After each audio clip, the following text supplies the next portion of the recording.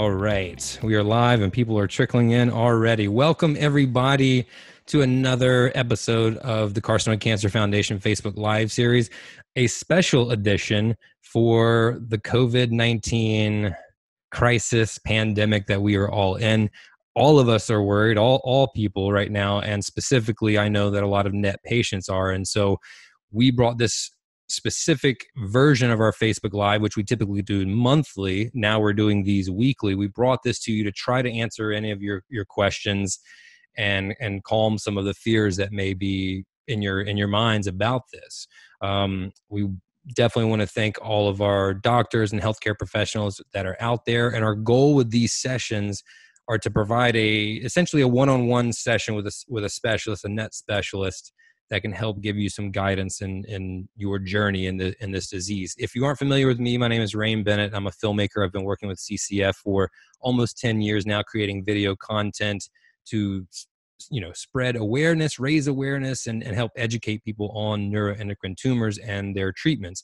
And you can see some of my work here on the Facebook page or also on the Carcinoid Cancer Foundation's YouTube channel. A lot of video content there that has a lot of value for caregivers and NET patients. Before we go any further, I just want to say a big thanks to our presenting sponsor, Lexicon Pharmaceuticals, for their support. If it weren't for them, we wouldn't have this Facebook Live series. So we're super grateful for that. And today our guest is Dr. Namrata, also known as Neena Vijayvergia. How are you today, doctor?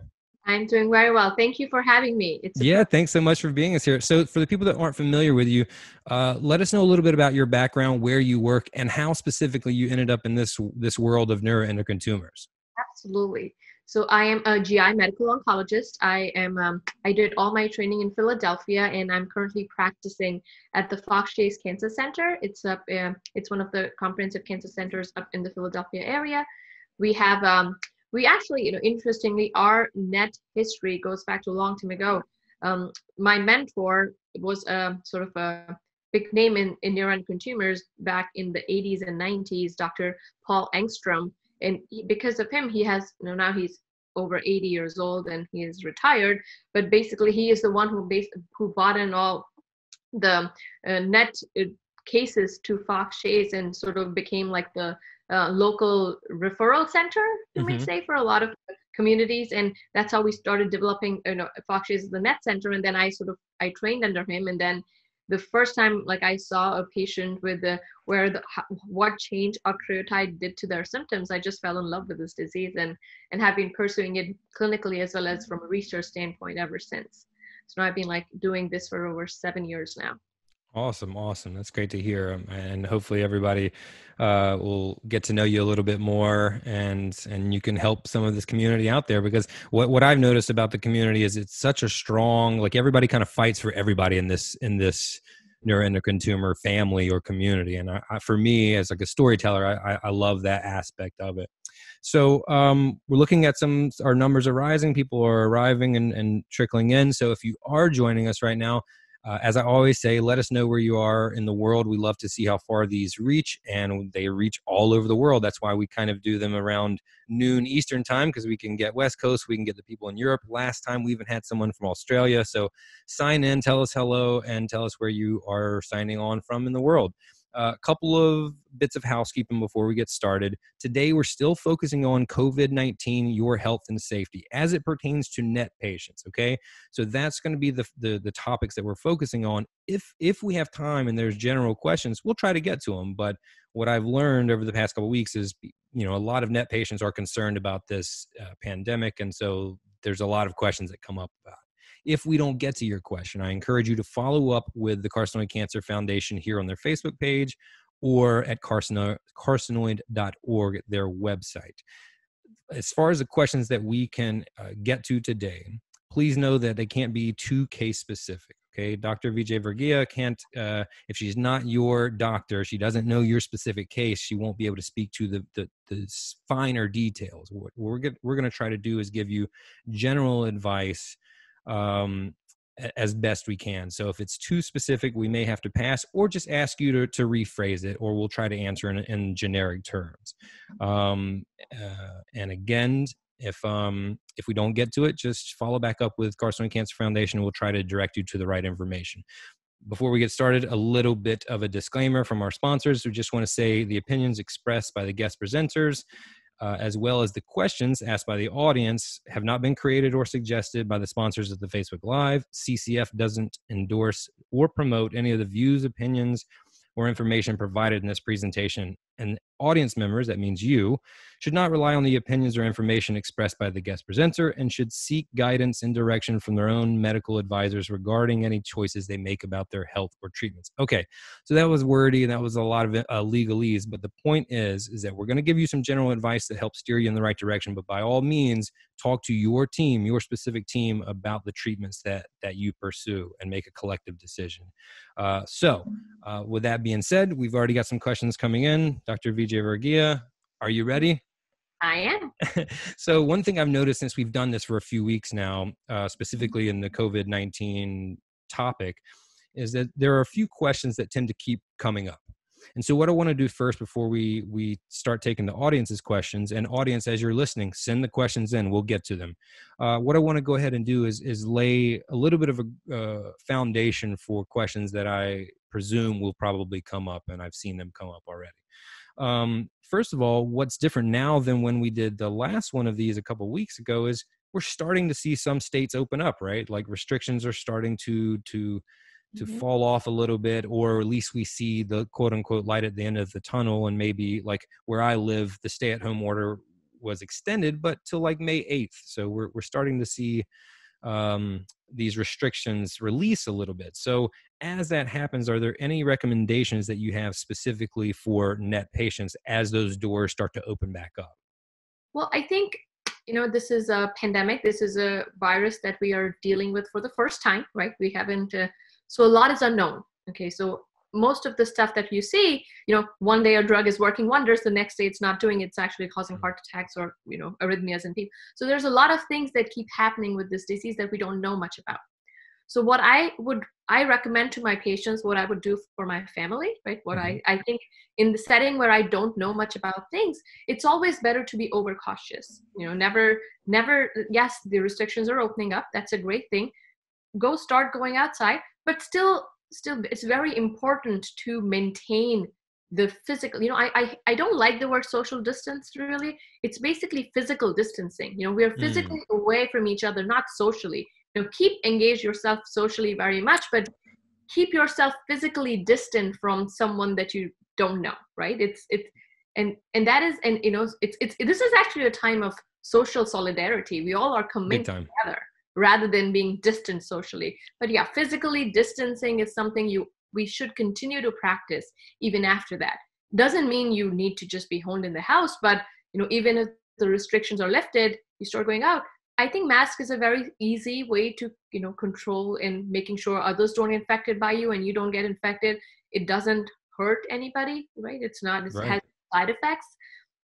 And washing your hands 20 times a day is the key. My son, who goes to daycare, since the past 2 months has not had a single nasal infection, because of the fact that we're just crazy about hand washing. That's funny. It protects every disease in the world, right? How old is your son?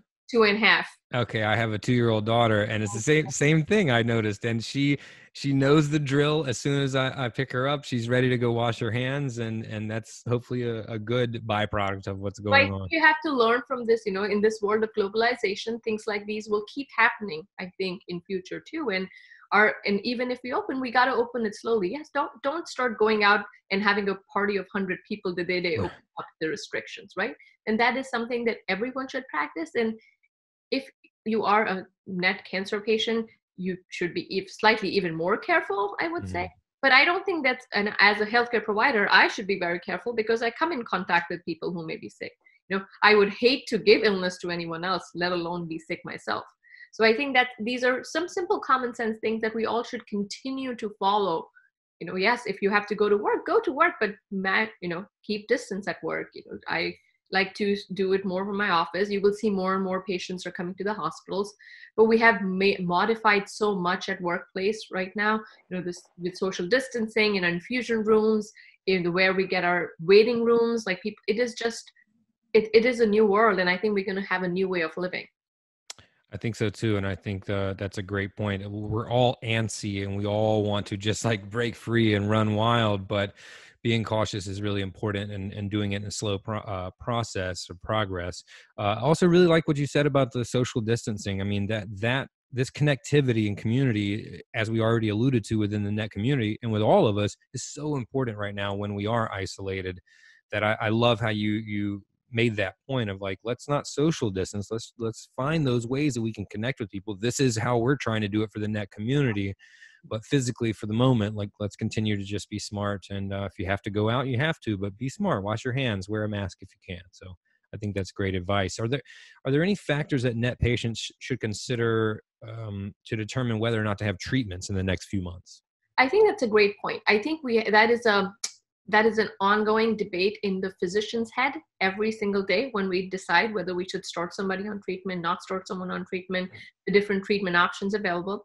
It is the extent of disease spread and community spread is different in different parts of the country, as you know. Right? If you're in New York, it's a much more difficult situation. Pennsylvania, where I am from, or Philadelphia, is not far away. We are also in one of the, sort of a hot zone. But if you're in some place where there's not a hot zone, it's a different degree of stress that each place has. But as physicians, I think we are deciding that when to restart treatments. I tell you, most of my patients who were on just octreotide in April, I have actually deferred them, for the month of octreotide, because we were still learning how to make things better. Now, I think even hospitals and physicians, and most of the hospitals have their cancer center as a separate building, because we understand, we got to keep it separate from the rest of the hospital.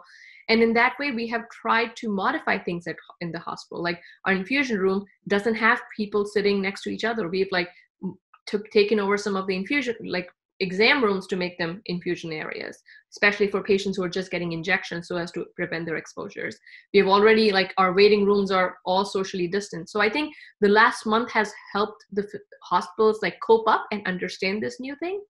And now I think is the time to get that we're slowly but surely trying to get everyone back on track. Mm-hmm. Because, yes, SARS COVID-19 is a killer, but cancer is also a killer. So we have to get on work sooner rather than later. That's so right. I would say that more, there are a lot of different things that have come up, right? You have mobile administration programs for octreotide. Ipsen is, for example, I'm just, not branding myself to anything you're saying, but there are these companies that are actually offering free home administration for patients. And these are things that we have all come up together in the last month, that it took us time to get all it orchestrated, but now we have it. Now I think we are in the situation, I can safely say, at least for my institution, we sort of have it in place where I can safely restart treatments for my patients. And having, and that's what we're hoping for everybody. I think people talk about getting scans done. Yes, don't come into a high risk zone to get your scan done, because cities are typically higher risk than rural areas compared to it. But on the other hand, if you come to a cancer center and get your scan done here, you're much safer than if you go into a hospital where patients with cough is also getting a scan done, rather than coming to a cancer center. So I think talk to your physician. Your physician has, over the past month, has learned, I have learned how to take the best care of my patient. And I think they will direct you what's best for you. Great. For my patient in my center, I am starting to open things up again, starting patients on treatment again, getting their scans scheduled again. In May, sometime in May, slowly we are ramping things up again. So that's a light at the end of this. Yeah, absolutely. That's good news to hear. Are net patients with metastatic disease more likely to get COVID-19? This is a question that comes up a lot. Mm-hmm. I think and that's a concern that comes up a lot in mine too. I totally validate, whoever the person asked this question is a very valid question. Having cancer per se, there's not been enough studies done, and I think we are trying to get experience of COVID patients who've had NET. I have one patient that I know of who had metastatic NET, had COVID, and is doing fine. He literally had a little bit of cough, upper respiratory illness, and he was fine. But that could just be anybody, right? I personally feel that if you have cancer, you are at slightly higher risk of developing complications, especially if you have pulmonary symptoms associated with your carcinoid. If your neuroendocrine tumor is leading to wheezing, asthma, and you have tumors that are more in your lungs, you've had prior lung surgery, those patients are slightly at a higher risk of developing complications. I'm not sure you're at higher risk of getting COVID because Right. most of our treatments for NET are not chemotherapy, so you're not typically immunocompromised, but you do have decreased reserve of your organs, especially the lung that we worry about here, and we are seeing more and more problems with blood clots in coronavirus, like in COVID patients, and having cancer increases your risk of getting blood clots. So these are all complications that can happen. And I think we're seeing slightly more in cancer patients than others. NET patients are on the lower end of the spectrum of developing these complications, but still not zero. So as I said, presume everyone else you're meeting is infected and protect yourself. That should be your motto. I like that. That's simple instruction, which is easy to follow. I just want to revisit something. You said that you did have a patient who got COVID-19. Yeah. Can you tell us a little bit more about that? Because this is also a question that's come up a lot, and we haven't previously seen any real examples of a NET patient who got it. So could you walk us through like what happened to this person? It seems like everything ended up okay, so that's great. Absolutely. Like I think that some got it from somebody in his family, like he had an exposure and he called us, said, hey, I know somebody who's exposed. We tested him, he was positive. So no symptoms. Actually the patient lives in a nursing home kind of an environment too, so no Wow. symptoms at all. Like, and they did an x-ray and they were like, oh, we don't know what's going on, everything is good. But we just said, we just watched, should we send this patient to the hospital preemptively? We said no, because hospitals are, she'll get 2 other infections on top of the one she had. So she is asymptomatic is the right word for it. She's completely asymptomatic. We just tested her because she was exposed, and she's been doing fine. Okay, that's good news. I mean, because that's a question that we haven't really been able to directly answer. We've had theories and hypotheses, but we haven't really been able to take a case study from. So that's good news to hear for any net. Once we've told the patient that you're COVID positive, that I think my appetite is a little low. That was their only reason. And we don't know if it was like one or the other. Was it just the stress of the fact? No, it's a very stressful time. I was stressed for her and yeah. And that's what we're seeing with a lot of the NET patients. They're stressed and they're worried that they are more susceptible to it, and what other guidelines should they follow? And it's good to hear that, like, follow the normal guidelines for everybody. Be a little overly cautious because you are sick and you are fighting something. But that's great to hear that if the worst case scenario happens and you get it, it is manageable. Yeah, and I think at the end of the day, we don't manage medicine by anecdotes, right? One person doing very good and other person doing bad does not tell me anything about the disease in you. Right. So great point. Don't take this as a point that, oh, I'm going to do fine, right? There are I know patients who are physicians who have died from COVID-19, were very healthy otherwise. So I would basically tell people, don't manage medicine with anecdotes is our goal. So yes, protect yourself, try not to get it. But if you do, we have ways, it's not the end of the world either, right? We can work with it both ways. Got it. Thank you so much. Okay, so we have some questions coming in now from the audience, which we just had one from Wilma that was, have any carcinoid cancer patients survived the coronavirus? So we answered that one. Let's see. Should we be all wearing face masks? We kind of talked about this already, but this is also a question that comes up, and it's not controversial, but it's a debate out there, right? Do they really work?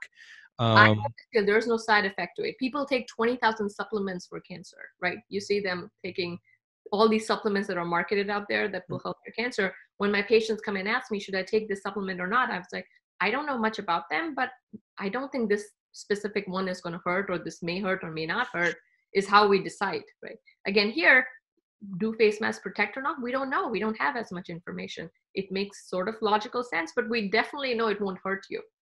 So, right. Why not? I'm a proponent of that. Yeah. So there's this person is in Ireland and they haven't been officially recommended. Like the city I live in, they're strongly recommended if you go outside. But yeah, I do hear a lot of debate about it, and it's just like, it's definitely not going to hurt. I mean, I heard it's like, a cloth face mask, at least is maybe, God forbid, if you're infected and you don't know about it, right. protect the person in front of See, you. that's the biggest problem I think people are overlooking with this disease is that, or this virus is that, like your net patient, you can be asymptomatic and not even know that you're spreading it. Just Yeah. because I feel good doesn't mean. So the being cautious it seems to be such the biggest, guiding light for how we navigate this is to just be cautious. I think I would take that as my civic and a public health duty to wear a mask. Right. That's how I Right. think about it. Yeah, totally. Absolutely. Okay. So I convince my 2.5-year-old to wear it, but he just doesn't. But yeah, it's tough. My daughter likes to point at mine and kind of laugh at it, but she yeah, won't she wear it. basically brings every piece of cloth in the house and just puts it on. I was like, Mom has a mask, but Yeah. he would not wear it. Okay, so we are over 100 people now. Thanks for joining us today. We're with Dr. Vijayvergia, and we are talking about COVID-19, your health and safety. If you're just signing on, let us know where you are in the world. And also, if you have friends or family members, patients that you know, caregivers that would benefit from this, go ahead and share the link to any of them. Let them know that we're here. And if they want to join, we'll be here for another 35 minutes. But just know, if they can't make it, or if you want to refer back to this video, it will live right here on the Facebook page. So you can come back to the Carcinoid Cancer Foundation's Facebook page and revisit it any time. And we also repost them in smaller chunks on YouTube, so you can check that out there. So, and if you're just signing on, let us know any questions you have, and we will try our best to get to them. So moving forward, Shira asks, will carcinoid patients be safe only when there is a vaccine? This is also a question I've heard before. I think, Shira, we don't know the answer to that question. Like, all of us will only be safe if we have vaccinated, but we still know that we get flu despite getting a flu vaccine too.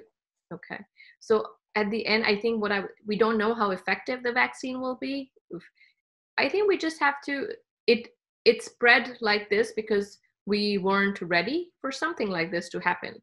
And I think if we keep ourselves ready, which is, make sure we wash our, I think simple work, washing your hands and don't touch your face and nose with it, will do wonders for this disease. It's way better than any vaccine, I can tell you that. At least as far as we know at this point in time. And so once we get a vaccine, we'll all take it. It will decrease the risk. But until then, this is the vaccine. I like it. Any tips on how to not touch your face? I'd never realized how much we touch our face and noses and eyes throughout the day until we were told not to. Yeah. Well, I have bad allergies, right? This is the allergy season. Right. Constantly itch my eye. I realize how hard it is to not do it. Super hard. But it is. But I think, it's a great question, Jira, that whether a vaccine is going to save us all. Yes, I think once the vaccine comes, we will be able to take it and we will feel more confident.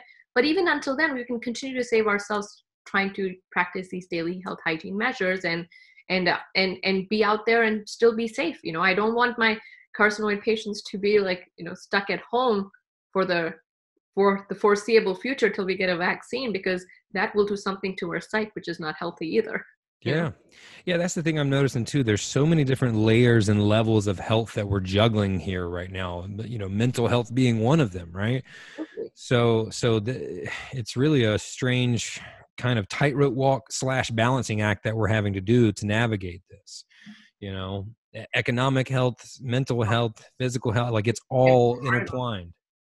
I think that's what we have to be, right? Follow the guidelines, CDC and your local authorities are weighing all the pros and cons and all the risks and the benefits. So follow the guidelines and still be cautious. Even once they open things up, be cautious and we got to live our life, right? It's just a new way of living. That's all we have to understand. Absolutely. So speaking of vaccines, Doug asks, says there's a concern that a vaccine may not be created because the virus mutates and can be contracted again. Can you speak to that at all? Again, these are all speculations that we're all hearing. We're all listening. There's different. It's very similar to influenza, right? Influenza virus mutates every now and then. We typically feel that if you have immunity to one type of it, even if you get a different mutated, the variant or mutant variant of the you may have some cross immunity too. Mm. Right? These are all different ideas that are put through and put together for this disease. And I just, I don't know. I have to be very frank. We don't know how effective the vaccine is going to be. There is, like, in general, viral strains mutating is a very common phenomenon. Okay. We still have vaccines for, influenza. Influenza mutates so many different ways and types. So having, just thinking that we will never get a effective vaccine is sort of, I think, undermining the scientific community. I think they will be able to find something, hopefully. Right. How much, maybe it will just decrease the amount of time you get very sick, or prevent very sick people. You can still get it, but you may not get very sick. Or we get an antiviral drug, which will help patients from getting too sick and intubated in the ICU. So I think there are different ways, to maybe just prevent it completely, to maybe getting it, but getting it less less, I would say, a much more mild form of the disease, which we just don't know. We'll just have to wait and see. Got you. So Joy asks, have you heard of any dip neck patients with COVID-19? And let's take a moment for anyone not familiar and just establish what dip neck is. So dip neck is it's a diffuse intrapulmonary, it's basically what happens is you see multiple nodules in the lungs. Okay. And it's because it's diffuse, right? That's the word. And it's in the lung. And they are neuroendocrine cells that are just, it's called hyperplasia, which is just, they're growing in the lungs, you would think. And they're not cancerous yet. They're not like that. They don't typically spread to other organs, but they just flourish locally. And they produce all the hormones, and they can cause asthma, difficulty breathing, and things like that. So I have dip neck patients. I don't have personally a patient who developed COVID. I would say, having said that, because again, the lungs are more likely involved here, right, and you may have some degree of respiratory constrictions or just asthma-like symptoms, I don't think you are more prone to get COVID, but I would definitely be extra careful, because God forbid, if you do get COVID, there is a chance you may have higher chances of side effects from it.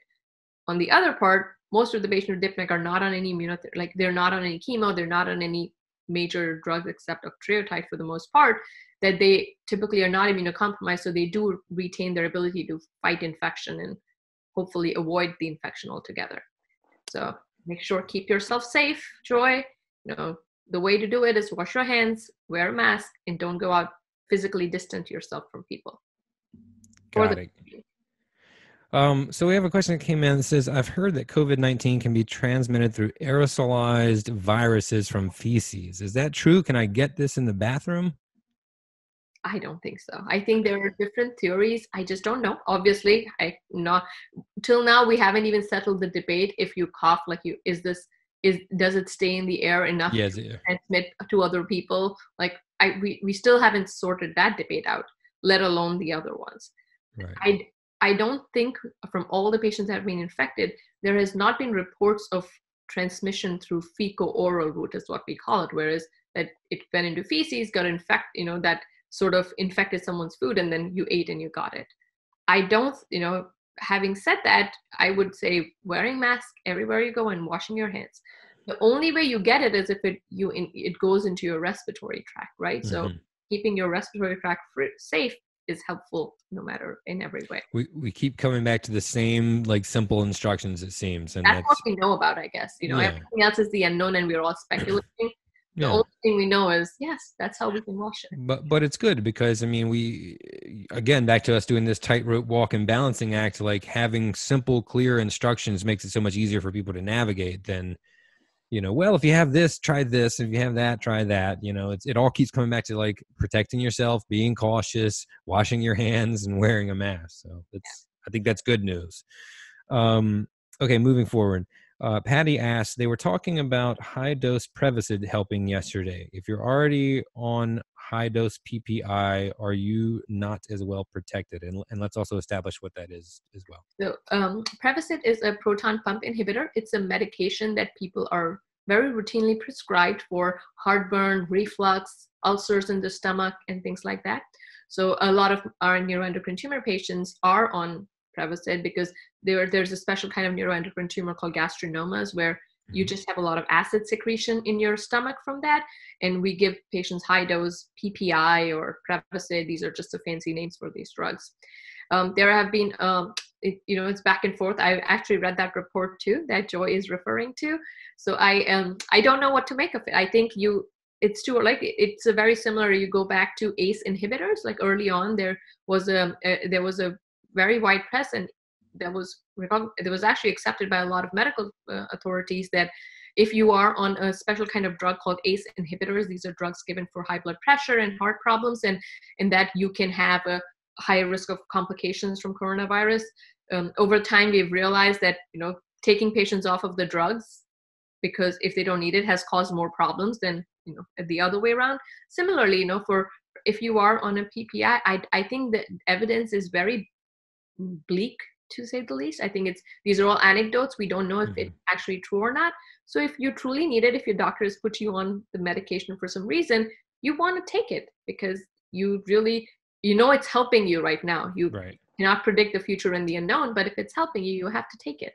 And every day there's new drug concerns that are coming out, and then 2 days later they go away. Like with NSAIDs, everybody was thinking that if you take Advil, Aleve, Motrin, that was a bad thing for this disease. And WHO even recommended that you shouldn't take these drugs, and then they retracted it later on because really in bigger study, it really did not pan out that way. So much is unknown. I wish I could tell you for sure one way or the other, but hopefully we will learn as we go along. Yeah. We're learning more and more. So I'm getting a lot of general questions coming in. I'd like to try to get to some of them. Are you comfortable doing that? Absolutely. Okay. And if there's anything that you need more information on or you're not comfortable speaking to, just let us know and we'll move forward. But first, Lori asks, Lori is concerned with her immune system. So Lori asks, how much should I exercise during the week to keep my immune system up? Or is exercise relevant to that? It's a very dear question to my heart, Lori, because I am doing a lot of research on that. And it's a very funny, I'll talk to you about my research too. Please. But we are giving our patients, we are trying to give them activity monitors, like, these Fitbits or whatever kind of physical activity monitors are. And then what we're trying to do is we actually are getting samples of the blood to look for inflammatory markers. There are biomarkers. There's like chemicals in your body that go up when there's inflammation, and they go down when their inflammation goes down. And we're trying to correlate, does being more active leads to lowering of these markers in the blood. So, if you have if doing exercise decreases inflammation in your body, and that improves your immunity, because decreased inflammatory response leads to a better immune system. So we're trying to see that in patients, and we've interestingly found some good correlations. So yes, I really believe that doing physical activity improves outcomes in patients because it decreases inflammation and improves your overall, just health and immune system in general. And I think we have shown in colorectal cancer, we've shown in breast cancer, doing physical activity, and even in advanced colorectal cancer, if you are physically active, you tend to live longer than if you don't, even after adjusting for all the other factors that can affect longevity. So there is strong data that exercise helps cancer patients. It helps every patient, especially helps cancer patients. So I would strongly recommend that you continue to do what you're doing, Lori, and even tell others to do it. Any data on like how often? Therapy. So duration, good. So the recommendations are you exercise for about 30 minutes, 3 to 5 times a week. At least 30 minutes, 3 to 5 times a week. And that's the general recommendation. There is something called METs, metabolic equivalent, if you know what that is. If you talk to like a trainer, you would know what that is. But we want to get at least 18 METs a week in exercise. That's a lot of exercise. But if you just half an hour, 3 to 5 times a week is what you really need to do. And I'd like to speak to this for a second too, just because this is near and dear to my heart. I've spent a lot of time in the fitness world.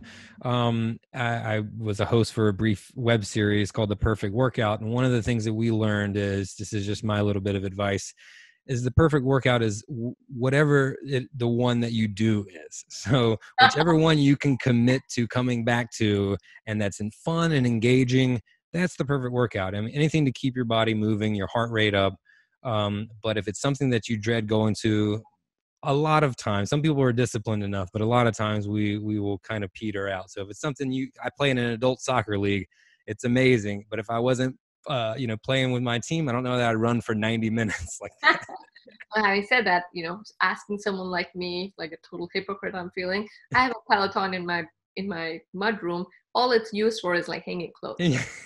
I could get the best and the most fanciest machine. It's not going to really be helpful, unless I do it, as you say. Yeah. So find one that you are excited to get up and go do. Take a dance class, yoga, whatever makes you keep coming back. With COVID-19, a lot of this, but there's a lot of people who are offering Zoom classes too, right? Yeah. And it's so much, I kind of like it because I can actually do it from my home. I just record it and do it at 11 o'clock once my son goes to bed. Right. If you have kids at home, that's a major plus. Right. So I'm kind of liking that part of COVID-19. Okay. So Barney asks, after tumors have been removed from the liver, should carcinoid syndrome symptoms be relieved? And how long does recovery take? That's a very good question. So carcinoid, it depends on how much, was the liver the only site of the tumor, right? Mm. That's the symptoms. So carcinoid diarrhea, right? That's diarrhea is the biggest symptom apart from flushing that comes.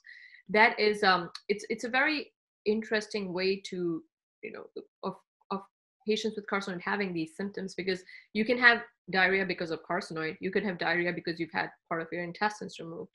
You can have diarrhea because you get octreotide shot, which suppresses your pancreas to produce the nice digestive juices that digest all the food. So there are various reasons why somebody can get diarrhea, not just it being carcinoid syndrome. Right. If you had surgery where all of the tumors have been removed, let's say, not just, it's all the tumors are removed, including primary and the liver tumors, and there's no more disease, at least as we know of, left there. Most of my patients do start feeling better in terms of symptoms in about 4 weeks after that. That's when their body sort of, gets used to it. 4 to 8 weeks is when they get better. Problem that happens is most of my patients get their tumor in their intestines removed at that time, and they start developing diarrhea because now they have a shorter intestinal tract. So it's hard to distinguish whether it was the carcinoid syndrome diarrhea or it was diarrhea that's coming from their surgery. Mm-hmm. So what we do is, if they continue to have diarrhea after that, we tend to address the symptom, give them bile. There's different kinds of things we can do to help with those kinds of diarrhea. So I would recommend, if it's not better, talking to your doctor, and if required, you can see a GI specialist who makes sure there's no other kind of diarrhea happening too, which can affect our patients as well. Got it. All patients who have diarrhea with carcinoid is not directly carcinoid syndrome diarrhea. There are multiple kinds of it you can get. So seeking their help is very helpful in this setting. Copy that. Next question, Maruti asks, what's the best way to control chromogranin A levels? Hers is very high, 480, when the normal is supposed to be 75. I think this is a very specific question for every patient. I'm not sure. I don't know if you have a diagnosis of carcinoid. I think just chromogranin level being elevated, it's a very non-specific marker, to be true. I really don't even follow it for most of my patients, because it keeps going up and down for no reason. I had a patient who I started on octreotide, and then 4 weeks later, the chromogranin came back to normal. And we're like, oh my God, even though the cancer was growing on the scan. So it's a very, very non-specific marker. I always tell my patients not to focus on chromogranin. It's a very non-specific marker. I don't know if, Maruti, you have carcinoid or not, or they're just following a chromogranin. I think for your specific case, I need more information, I would say. But in general, for my patients who have carcinoid tumors and have chromogranin, I actually don't follow chromogranins that religiously, because I feel it sort of creates unnecessary angst more than anything. Okay. Well, Maruthi, hopefully that helps. If you do have any other information you think would be helpful for us, try to get it back in. We still got about 20 minutes, and we'll try to get back to the question. So next we have Sandeep, and he asks, how long can a patient live with carcinoid tumors in the liver and no treatment? And So again, yeah, very, very, I was about to say the same thing that, you know, carcinoid tumors, and there's a lot of factors that decide how long somebody can live.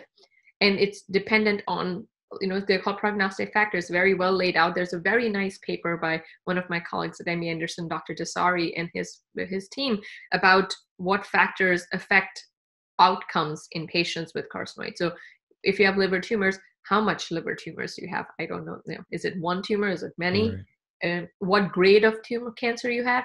What is the primary site of that carcinoid? We know that tumors that originate in your small intestines tend to do way better than tumors that originate in other parts of the body, including pancreas that was spread, or rectum, or any other parts of the intestines. So I think I need way more a little Sure. more information there, but typically we are getting better. All I can say is the average survival can range anywhere from 5 to 15 years, in that range. So, and it's just getting better each day. Good to know. Nancy asked, "What's your opinion on Lutathera?" And let's establish what that drug is and what it does. Absolutely. So, I'm sorry. What was the name? This was Nancy. Nancy. All right. Hey, Nancy. So, Lutathera is a new kid on the block, for treatment for neuroendocrine tumors. It has been around in Europe for a long, long time. I used to send patients to Europe to get this treatment earlier. It's kind of shameful being in the US, but now we have it approved in United States of America. It's a very focused way of giving targeted radiation to the tumors. It's radiation that's sort of attached to octreotide, the hormone stopping drug that everybody knows about and gets with neuroendocrine tumors. So we've attached these two together. It's given by the IV, and the octreotide ensures that the radiation goes and attaches just to the tumor cells. So it's very selective way of giving radiation, and then the radiation goes in and does its job and kills the cancer cells. So it is a very good therapy. In the big trial that they did, I tell my patients there was an 80% reduction in the chances of your cancer growing. So amazing. That's really Yeah. cool. About 17 to 18% of the patient actually saw shrinkages of the tumor. So that's really good too.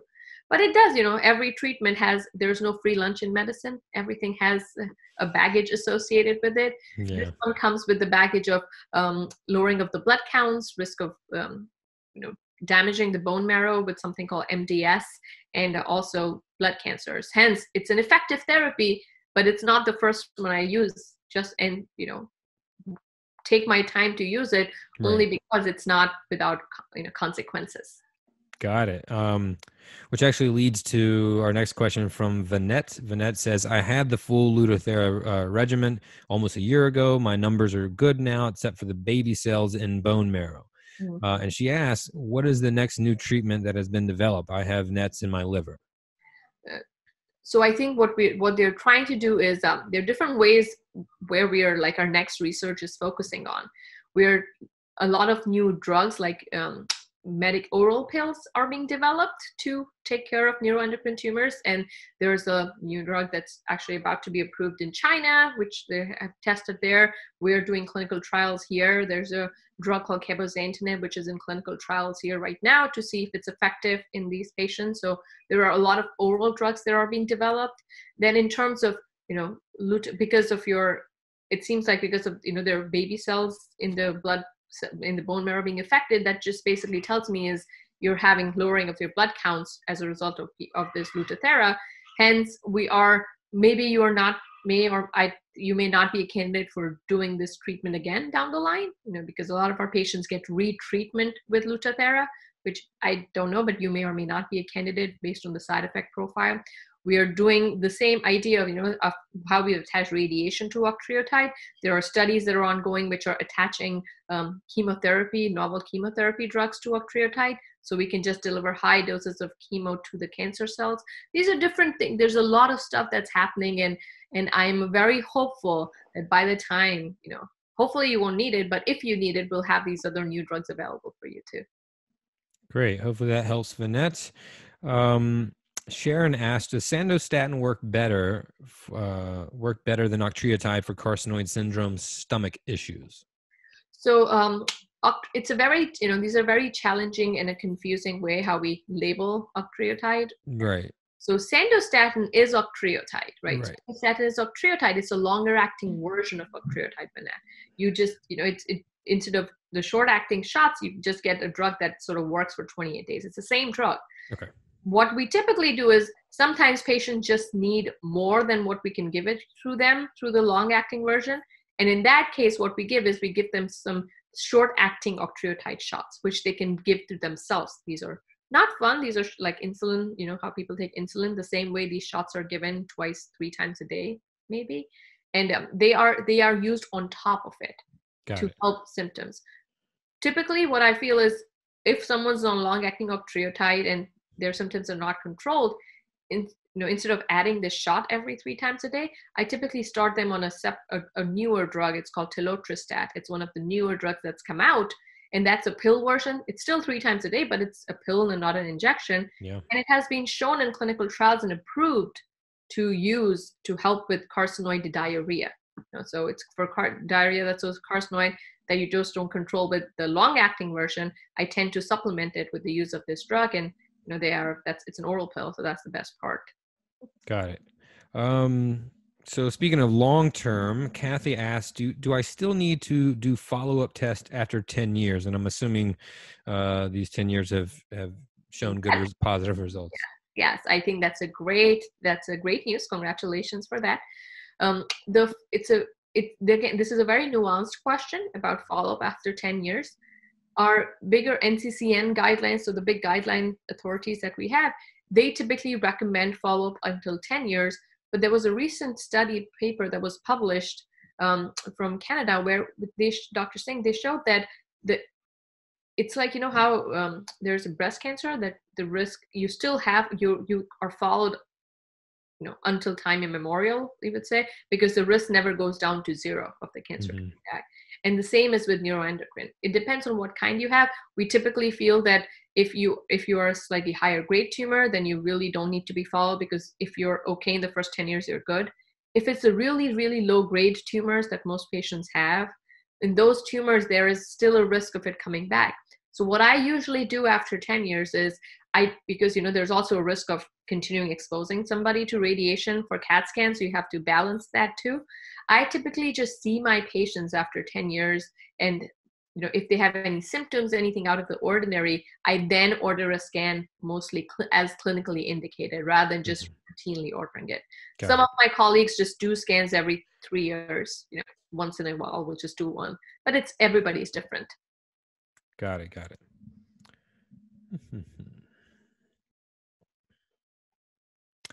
So Kenneth asked a question about probiotics, and we've had a few questions about these. What studies that you know of have been done about using probiotics for midgut tumors? I personally am not aware of any studies that have focused just on probiotics in midguts, especially in our in our Western medicine journals, as you might say. I personally feel anecdotal evidence. I have a lot of my patients who feel better when they take probiotics, but I usually just tell them to eat tons of yogurt. Just eat a lot of yogurt, and that probably will be more helpful and be a more natural way of taking probiotics than trying to spend money on fancy drugs, because I don't know of any studies personally. Got it. That say that, oh my God, taking this is going to help you. Okay. Let's see. Is there a way we can get personal advice? AJ asks, we don't have a net expert in Nepal. Is there a way we can get personal advice in the future? What would you recommend to someone who is having a hard time reaching a specialist? Absolutely. So thank you, AJ from Nepal. It's close to India. That's where I'm from. So what I have a lot of people from, we have an international medicine, department, you would say, like you can just Google it up, international medicine at Fox Shays. That's where I'm from, and a lot of other institutions have it the same way too. I can just speak to mine for now, but you can just email them and they'll get your records over. We are trying to, we do consultations for patients, international patients, all the time. We provide, I think there's a nominal fee associated with it. I'm not But other than that, it's a very, we are trying to, now with the COVID-19, we're doing so much telehealth. We've So learned I how was to do just about to telehealth. say, yeah. I think we are trying to, roll it out for especially these kind of scenarios as well. So I think I would recommend, whatever institution interests you, I would say, you could just reach out, just Google international medicine associated with that institution. We do it at Fox Chase.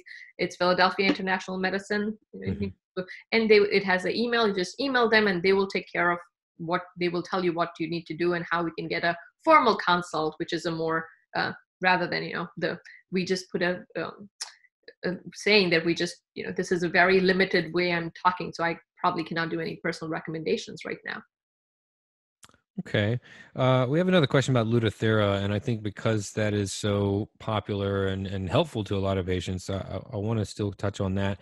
David asks, he's in the middle of Lutathera treatments, which is also PRRT, if people are more familiar with that term. And I like this because David's being his own best advocate. He says, any suggestions on what I can do to improve the chances of success? I think a positive outlook is going to help you the most. I think if you believe it's going to work, it will work. That's for sure. Having said that, there is nothing you can do differently to make it work or not make it work. It is a function of the tumor and the biology of the tumor itself as to how effective a therapy is going to be. The odds are, no matter what you do, it's going to work. And what I think you can do during this time is keeping yourself healthy, that you don't have too many side effects from the treatment, that you actually can get the full treatment associated with it. Trying to eat healthy, keeping yourself physically active is, obviously distancing yourself while you're getting the treatment is so that you don't expose others and stuff like that too. And with COVID-19 specifically, you got to be careful about all of these, but keeping yourself healthy, a healthy diet is going to help a long way. I think that's the best thing you can do to help. That improves your immunity, improves your ability to fight infections if you get any, and ability to get treatment, and then let the treatment do its job. Got it. Great advice. Okay, so we have about 5 more minutes left, so still time for a couple more questions. If you guys have been getting great value today from Dr. Vijayvergia, give us a little thumbs up or a heart emoji at the bottom of your viewer and let us know we're doing a great job. We are here to serve you. If not, I'll give it to my son, who just loves emojis, and he's going to just keep pressing. Yeah, just keep. Sherry asks, does carcinoid syndrome go away after the tumors are removed? So carcinoid syndrome, if all the tumors are removed, right, that's the source of the hormone secretion. Mm-hmm.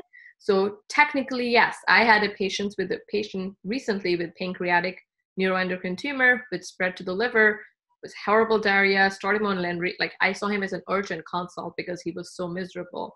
And we started, he was doing great on lenriotide. In the meantime, we geared him up for surgery. He got his surgery. Doesn't need a lenriotide anymore. I think it should work typically if you are, if they're able to get all the tumors that are in there, because sometimes this tumor can be sneaky. Mm-hmm. You can still have tumors. You thought you got everything out, but there might still be something there. And that's a situation where the hormone levels are sort of sometimes helpful. Got you. We have another specific question about COVID-19. Paula asked, do you recommend soaking/cleaning fresh veggies and fruit before cleaning? Can you get COVID from food? This is actually, I've heard a lot of people talk about this. Oh my God, I have researched so much on this. Let's go. So much work. It is so much work to do all that, clean the groceries and then keep them, make sure they dry, because if you put them into the refrigerator without drying them, they get spoiled very quickly. And then you make another grocery run. So I have done some research on my own for this. So from what I haven't found out is, again, transmission, fecal oral route, where something's on the food and you eat it and you get it, is not known for this disease in general. Having said that, I think what happens is you worry about 20 people touching, not like the veggies themselves. The veggies you will cook and you will eat it after that. Rather than, the covering, like I have a box of cheese and the cover of it. So right. What I personally do is a bleach is the safest way to clean things. I have bleach tablet. You can just mix it in water and you have a bleach solution. It's safe. It's not toxic to you, you would say. So I just, clean wrappers. I just clean everything up. Any of the food items, I just put them in a bag and then leave them in my refrigerator. And when I make food, I just wash them very well at that moment. I do not preemptively wash things. That's really, there's no major data for or against it. And can we clear one more thing up? When you wash them, what do you use? You use just water, cold water? How? I just use water, Yeah. but I don't know. I think people have done everything. I wouldn't use bleach for my vegetables. That I can tell you. But I saw a debate going on, or actually someone said that his wife was washing all the fruits and veggies with soap. And I heard that that wasn't really the way to go because they're porous and they'll soak them into the warm water is good enough. Yeah. Okay. Because I wasn't actually sure about that, but I never washed it with soap. So you wouldn't. It's, as I said, I think a lot is unknown. We don't know. Maybe I'm wrong. Maybe what I'm doing is not. But I think from the stuff, there was a recent article in CNN about it too, which is fake news. Most people think, but again, there's not like, I think you can just if you wash clean stuff that has in wrappers from outside, but other than that, just put them in nice boxes, and then when you use them, you just wash them with warm water, and you're ready to go. Sounds good. Cook them. I don't. If you're just gonna eat like vegetables raw, like lettuce and stuff, or those are the things I would wash very thoroughly with hot water. Got it. Well, it is time. Our hour is up. I just wanted to ask you, thank you so much for taking the time today to talk to us and the people out there. But is there any more final advice that you would give to NET patients? Again, we've talked about this. Everybody's nervous. I'm nervous. But I've found that specifically working with the NET community as I do, that NET patients are a little fearful at times. And I feel like the information we gave them today gives them a lot of reason to be hopeful, yet cautious.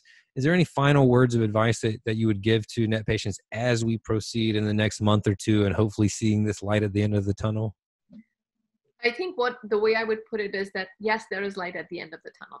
That's the most important thing. We will get there. Science is doing what it's supposed to do, trying to follow the advice of your authorities and CDC. That's the most important thing, and your doctor. Whatever they are not giving out advices just based on nothing. Like, they are doing whatever they're doing is for a reason. Trust them. That's the most important thing. And it's important, local doctor and local authorities, because the extent of the disease is different in every part of the country. So you cannot trust me if you're living in, some different part of this country at this point in time. I would say that being physically distant but in social solidarity is the key right now. I read it somewhere, and I just, this is like a phrase that sort of made sense to me at this point in time. Just talk to people. There's as you said, NET community is so strong, right? You can just connect. You have all these amazing organizations that provide a platform for people to connect with each other. Just connect with each other through these communities, and just keep yourself safe and we will all get through this. Thank you so much, Dr. Vijayvergia. And thank you to the audience out there. Thank you to CCF. Thank you to our sponsor, Lexicon Pharmaceuticals, for making this happen. As I said, the video will live here on the Facebook page if you want to refer back to it. But we're going to be doing this periodically. We've been doing these every month, and more recently, we've been doing them every week for the COVID-19 pandemic. If we didn't get the chance to get to your question today, follow back up with CCF, either here, send them a message on their Facebook page, or you can visit their website at carcinoid.org, and we will try to get to that. If there are any topics, because we're going to be doing these monthly, we've been doing them monthly for almost a year now, and then we've done a lot here in the past month for the COVID-19 pandemic. But as we continue, if there are topics that you'd like to hear more about, let us know, and we'll try to get to them as well. Everyone be healthy, be safe out there. Thank you for your time, doctor. Thank you to the audience, and see us next time on the Carcinoid Cancer Foundation Facebook Live series. Thank you. Thank you for having me.